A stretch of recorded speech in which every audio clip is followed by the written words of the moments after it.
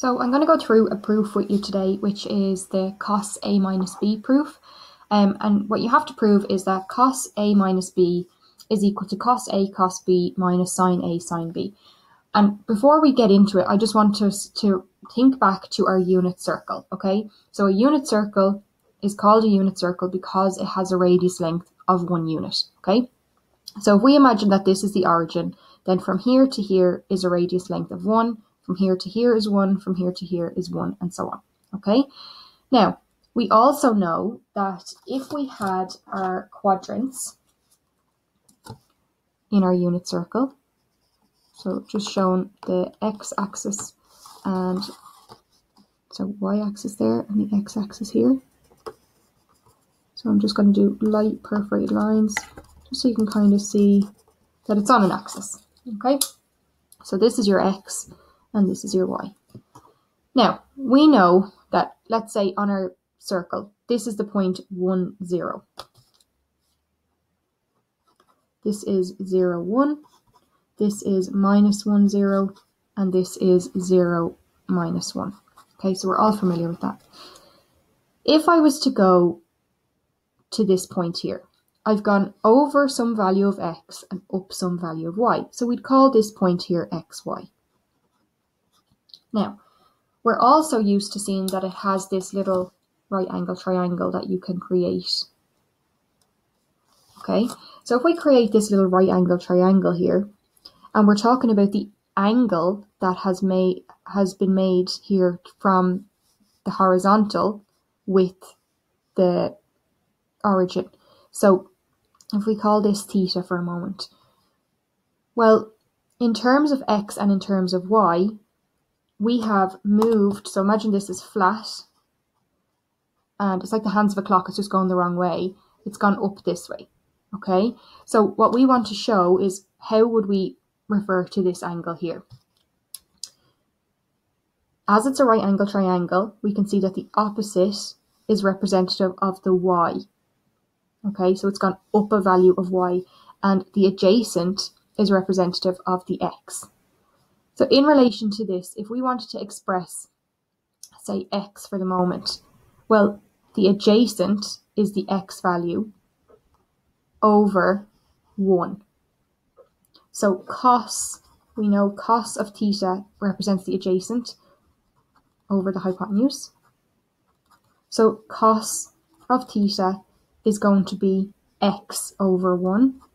So cos of theta is equal to 1. And similarly, sine of theta is the opposite, which is y over 1. So sine of theta is equal to y. So instead of writing xy here, we can actually write cos theta sine theta. Now that should be revision for you from when we looked at the unit circle. And we'll call this we can call this Q. Okay, this is the point Q for now. And this point over here would also be a cos theta and a sine theta because it's an x and a y. So cos theta sine theta, but we'll call this point at P. Now, if we look at the angles, let's say we're just dealing with this one in here, and we're going to call this B. Okay, so this green part is B. So instead of theta, we're going to change this to cos B sine B. Okay, so it's clear.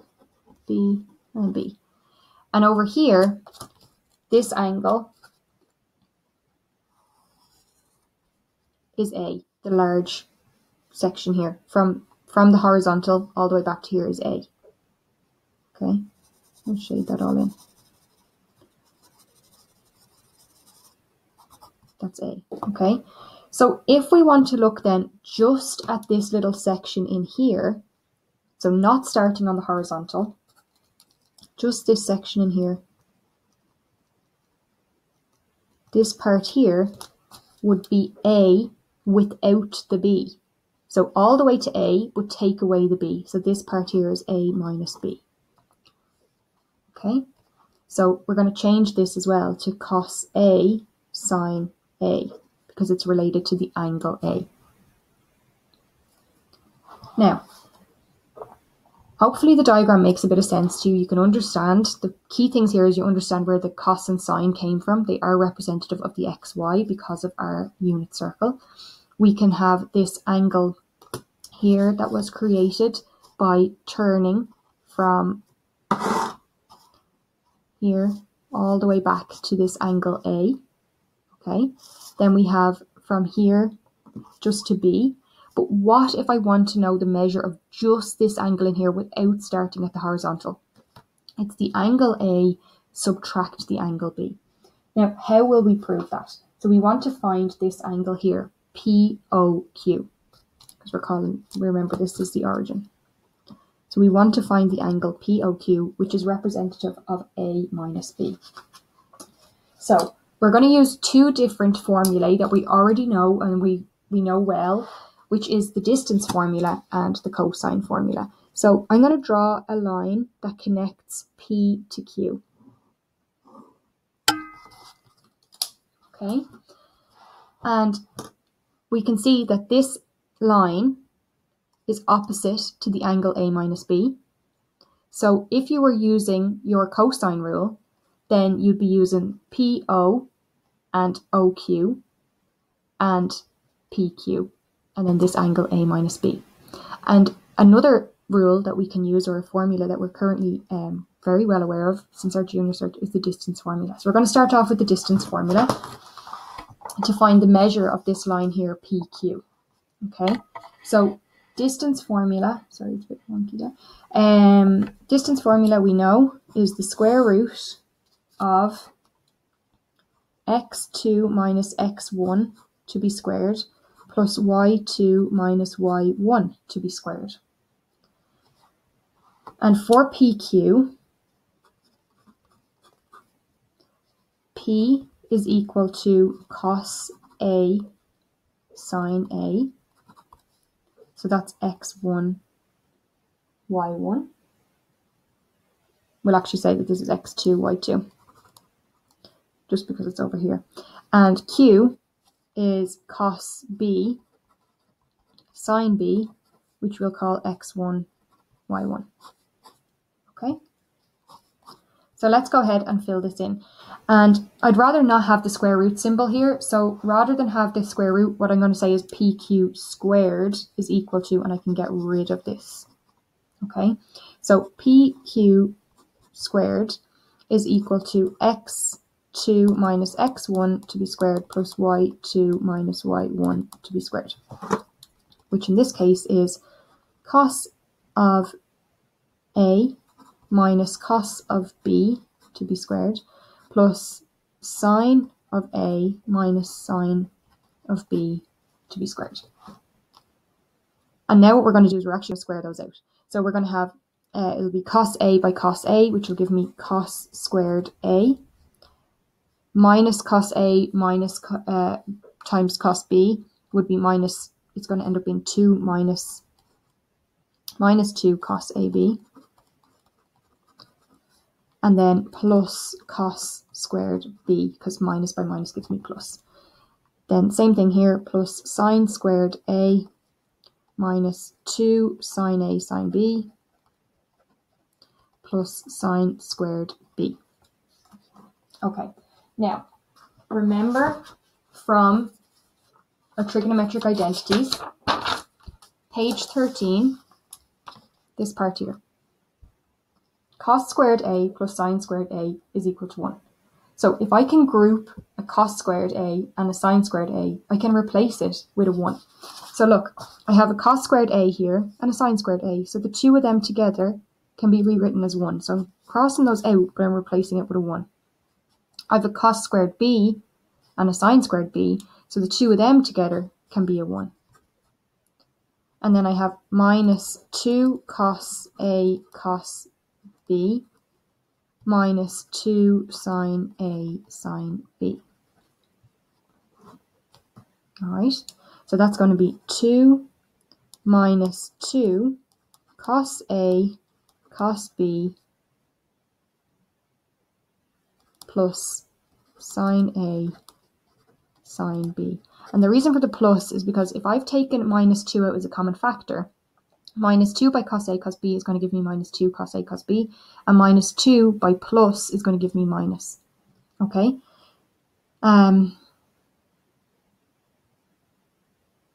Yeah, so I'm going to leave it like that for the moment. And now what I'm going to do is I'm going to go to our cosine rule. So this is an expression, remember, for PQ squared.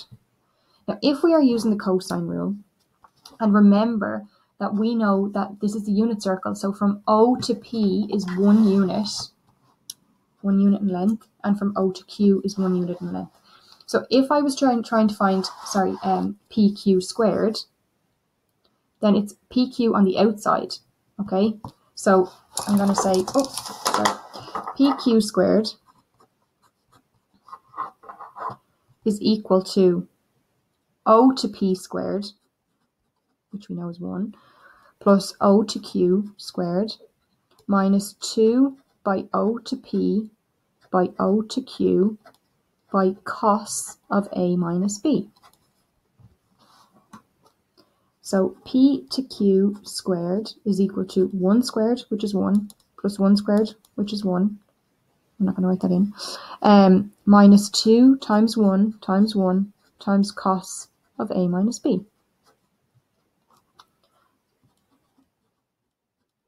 So let's just tidy up. 1 and 1 is 2. Minus 2 by 1 is minus 2. By 1 is minus 2. So minus 2 cos A minus B. So now I have an expression for PQ squared from the cosine rule. And I have an expression for P squared from the distance formula. So if I have two formulae that are both equal to PQ squared, well then they must be equal to one another. So let's line them up then. 2 minus 2 cos A minus B from the cosine must then be equal to 2 minus 2 cos A cos B plus sine A sine B. So 2 and 2, they cancel, because if I brought that one over, it would go to 0. And then you can see that minus 2 is a common factor, so minus 2 and minus 2. So I'm left with cos A minus B is equal to cos A cos B plus sine A sine B. Okay, and that's the end of that proof. This is one of the most important proofs on the course. It comes up so often, and there are a good few mandatory proofs that you need to learn in this section, but this is the basic one, and everything else stems from this. So the key things I want you to take away from this is it's based on the unit circle. If you can draw the diagram and show that you're going from one point here, which you're calling Q, and one point here, which you're calling P, and you can show that to get to the point P, you have this larger angle A. To get to the point Q, you have this smaller angle B. Well, then the distance between, or the difference between these two lines, the angle that's formed between these two lines is A subtract B. And the key thing that you're using here is you're using the distance formula and you're using the cosine formula to get an expression for PQ squared. When you have an expression for PQ squared from the distance formula and from the cosine formula, you let those two equal to each other, and then you just simplify.